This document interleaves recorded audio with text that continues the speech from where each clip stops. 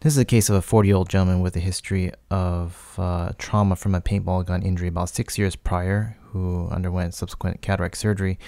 On my initial evaluation, his pupil was traumatically dilated, his intraocular lens was dislocated with the superior haptic in the superior angle, and he also had significant capsular fibrosis and some early capsular phimosis. So prior to the surgery, I used the YAG laser to make a small opening in the posterior capsule.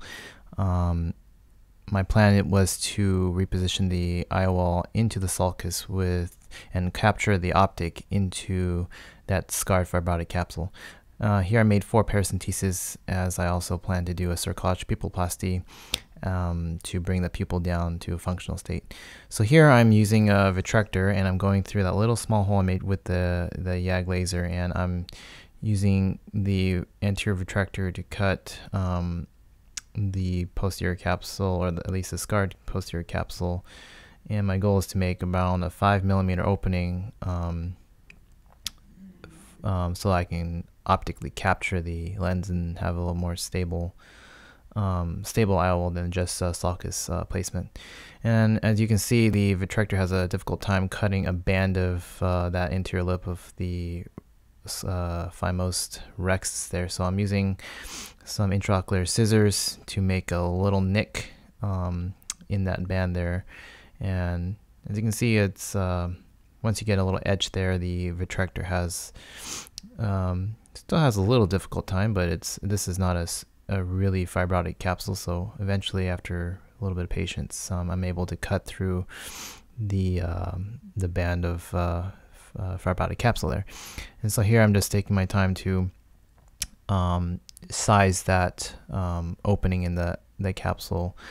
Here I'm just filling the eye with a little bit of Helon, and I'm going to see if I can pop that optic, and I'm sliding the optic and capturing into the capsule, and as you can see, the centration and stability is just is really quite good. So I'm using the bimanual IA here to remove the viscoelastic, and here I'm injecting a little bit of intracameral myocol just to see if I can induce a little bit of meiosis, but this is pretty much his tonic pupil state. I go ahead and fill the anterior chamber with viscoelastic, and I'm using here a 10-0 Prolene suture on a curved needle in my right hand, and on my left I'm using MST microholder forceps, which I find really effective in manipulating iris tissue. Initially I was using the MST duet micro tires, which really weren't that effective in grasping delicate tissue, as the tips are flat without any serrations, and so you pretty much have to almost macerate the tissue to get a firm grip on it. So I can't say enough of how much easier and how much time is saved and how much more delicate you are with the tissues with these serrated tips of the MST micro holders. So here I'm using a 25 gauge cannula to guide the 10-0 Prolene needle out of the paracentesis without creating another passage and binding to the cornea. Apologize, the video is a little bit out of focus, and I think I was accommodating while I was concentrating pretty hard at this point, anyway, here I'm starting the second quadrant, and again I'm just passing the needle on the first bite and then using pretty much my microholder forceps to guide the tissue and just kind of bring it to the needle in like little pleats.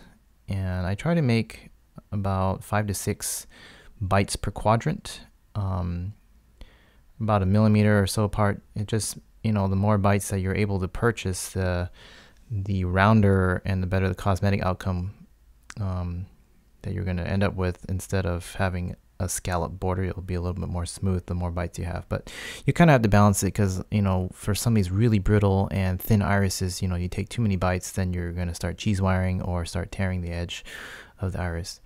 And now you can see I'm struggling a little bit, as the needle doesn't seem very sharp anymore. After passing through enough tissues and you manipulating the tip and you're going through the cannula, the tip does get a little dull. So as you journey around the pupillar border, it becomes a little more difficult. I do have the double-armed needle on the other side, as a backup. So if I do find that it is a little bit too difficult to continue suturing through the iris without, you know, causing too much stretching, then I will go ahead and I can go with the other with the other needle and go clockwise. But in this case, I kind of felt that I can still continue. The other reason why I use the other arm without cutting is so that if I have suture breakage, or if I go all the way around in some of these really dilated, dramatically dilated patients, and I don't get enough bites and I'm not happy with the cosmetic outcome, I can always go the opposite direction in another 360 just to kind of fill in the gap, so to speak, and to get a better cosmetic outcome. This side tends to be a little more difficult because I'm suturing with my left hand, and me being right-handed is just something that just takes a little bit more mental effort. And as you can see here, there is quite a bit of stretch trying to push the needle through the iris there. So it is getting on the dull side, but you know, I was like, I'm going to continue with this. Since I'm almost done, I'm just going to continue with this needle here. But so it tends to be a little bit prettier on for this my passes, personally for me, on the initial 2 quadrants, and then the last quadrants sometimes are a little more difficult. So so here I'm just finishing up, and I'm just trying to end pretty much where I started, because I really didn't want to pass it, fish it out one more time through a paracentesis. And so here I am again, 25 gauge cannula, pushing the needle through to guide it through the paracentesis, and using some type of forceps, either your micro forceps or a needle holder to pull the needle out of the paracentesis. So and here's where we want to be really careful, because here I'm tying the suture and sizing the pupil. I end up tying the suture outside the eye through the paracentesis just because it's easier. So I tend to make the pupil smaller than I intend to want it to be.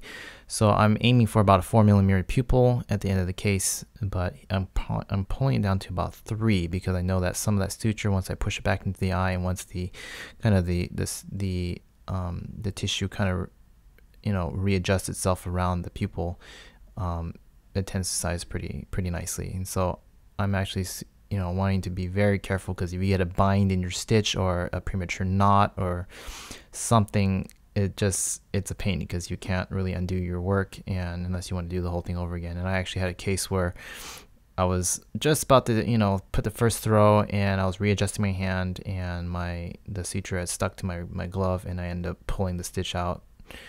And so that wasn't the happiest day, but I just had to redo the whole thing again. So here I am. I usually put about like a 3-1-1, three throws, either that or 3-1-1-1. So sometimes I just feel like maybe I'll do 4 or 5 throws just because I don't want this to come out. So there I go ahead and take the viscoelastic and out with IA, and I'm going and I'm kind of readjusting the pupil with BSS and hydrating the paracentesis that I made. So at this point, I'm pretty happy with the cosmetic outcome, and as the post-op period progresses, the pupil tends to even round out just a little bit better. So the patient started with 2200 vision, glaring to 2400 with significant debilitating glare. And here's a photo of 1 month post-op. Patient's best corrected visual acuity 20/20 with resolution of his glare symptoms. And the patient ended up very happy with his visual acuity and his cosmetic outcome.